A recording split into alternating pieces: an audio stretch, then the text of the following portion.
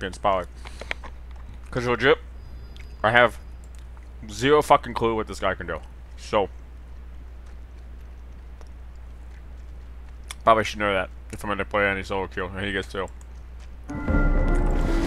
This is Pyke, the Blood Harbor Ripper. Abandoned by his crew, Pyke drowned. Hold on a second. First of all, this is a lot of shit. Second of all, why is Rivington doing the champion spotlight? Where's my freak, dude?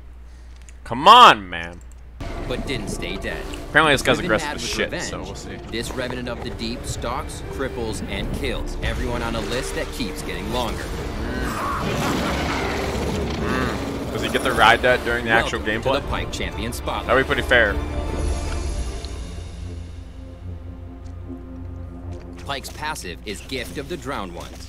When Pyke is unseen by enemies, he rapidly regenerates some health recently lost to enemy champions. Pyke also converts bonus health he gets from any source into bonus attack damage, including items and ally abilities. Pyke's Q is Bone Skewer. Looks fun. I smell panic. If you tap Q, Pyke shish kebabs and greatly slows all enemies in front of him. If you hold Q a little longer, Pyke readies and then throws his harpoon, impaling the first enemy struck and pulling them towards him. Bone Skewer's harpoon will always pull your catch the same distance, which means you can reel champs through walls and fling close enemies behind you.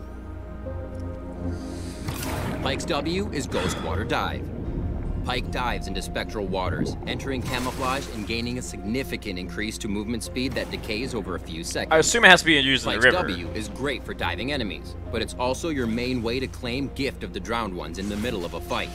Taking a few seconds to slip out of sight will keep your health topped off and your enemies super salty. If a champion spotlight's out, he has to be out, right? That's how it works, I thought. Pyke's E is Phantom Undertow. Pyke dashes, leaving behind a drowned phantom. After a delay, the Phantom returns to Pyke, damaging and stunning enemies it passes through. Stun. The Phantom is a die-hard dive buddy who will follow Pyke to his final destination. Okay, you can flash no with matter it too. How deep you go, Jesus, or how this you guy's get got a lot there. of movement too. We'll Don't see. make it a habit to always start with your Q harpoon. Stay unpredictable by mixing up your engage and leading in with a Phantom. Okay, let me stop you right here, fucking Riv. Like, dude, what am I doing? You thought? What did I do? Hold on. Let me just stop this. Let me stop. You thought. All right. First of all, Riv, you can't steal this guy's champion spotlight thing and then do the puns that Freak does. You can't do that. Get your own style. You're like the hype guy. Like, don't be punning. Screw the champion spotlight. Death from below. What the fuck? Did I support right? Sure. Pyke strikes in an X-shaped area, blinking to champions, and executing those below a certain amount of health. Executing resistances and shields. So true damage is what you're telling me. Enemies above the threshold take damage normally. He's not doing this one. I don't know why. When a champion dies in the X area, for any reason, he can use death from below again. No, not a reset too. Please. They're like. Additionally, the last ally to assist Pyke's homicide joins in the plunder, gaining full kill gold. It's not kill stealing. It's kill sharing. What? In lane, Pyke is constantly angling for an all-in and a chance to hook, line, and sink. Sinker, yeah. He's gonna fucking execute this shit. I guess it's pretty well. He's pretty well. Once you've chopped up bot, search the map for more opportunities to keep killing. Oh, that's the jungler right now. Marks the spot. Excellent. Support's just fucking murdering him. Just make sure to keep an eye on Support, the by the way. Enemies with backup, or you might find yourself struggling to stay afloat.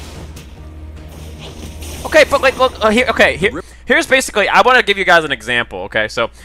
First of all, this guy's a fucking idiot. Why would you dash into fucking Braum? Like, look, there's no way in fucking hell that these two Nimrods in a real support game... I mean, I'm into him too, but like, he just seems like he's gonna be really strong. There's no way... Okay, this is solo queuing in a fucking nutshell. My ADC takes a fucking terrible trade. Alright, you ready? I'm like Pyke right here. I'm like, duh, dude, bro, like, what are you fucking walking up to Braum for and walking into Braum Lucian? You know? And then poor me, I'm poor Pyke. I'm like, yo, my ADC just fucking ditched me. I mean, she's probably got heal still. You know, you got heal. It is how it is. And then like, you might find yourself struggling to stay afloat. He's like, well, heal me, dude, heal me. and she just keeps running away. The Ripper likes runes but, that like, maximize his plundering potential. Take domination for runes like Electrocute and Sudden Impact to fillet foes wherever he goes. Dipping into sorcery for water walking. Again, and he's celerity like murdering the will streamline your jungle. roaming That's the and only thing turn I'm the worried river about. into a graveyard. And he can use his W in the lane. When it comes time to spend your blood money, buy items like Dustblade or Yomu's Ghost Oh to my increase god. your damage and lethality. Okay. For more in-lane utility, try a traditional support item like Relic Sheath. Try a The additional health conversion support from item. Gift of the Drowned Ones, Buy and a make support sure you're item. still racking up the attack damage. While Pyke doesn't 100 to 0 targets as quickly as other assassins, the Ripper can He's a surface fucking as little support! and still send What? damage to the depth No! No! in just a few seconds. Landing a Bone Skewer ensures they're caught in the Phantom Undertow. He just fucking Once they're 2v1 a low, mid hit 'em and a with the axe support for an right there. Easy kill. Ghostwater Dive and Phantom Undertow double as mobility, allowing the Ripper to rapidly traverse the map for a good old gank and shank. Pyke's Gank and versatile shank. movements extend to his ult. Crafty cutthroats can exploit the blink effect to make tricky picks. So if you're on board with death as the ultimate crowd control, make Pyke part of your I mean, crew he like and literally start is a crossing champion names off straight your up for me list. because he's got like a hook and like Thanks for tuning he's got in a to the lot Pyke. of. He reminds me of Bard / like Echo. It's really fucking weird. Like if I'm gonna actually relate him to any champion in the game, he actually reminds me of fucking Echo. I don't know why. He's got like a dash kind of thing. He's got a stun.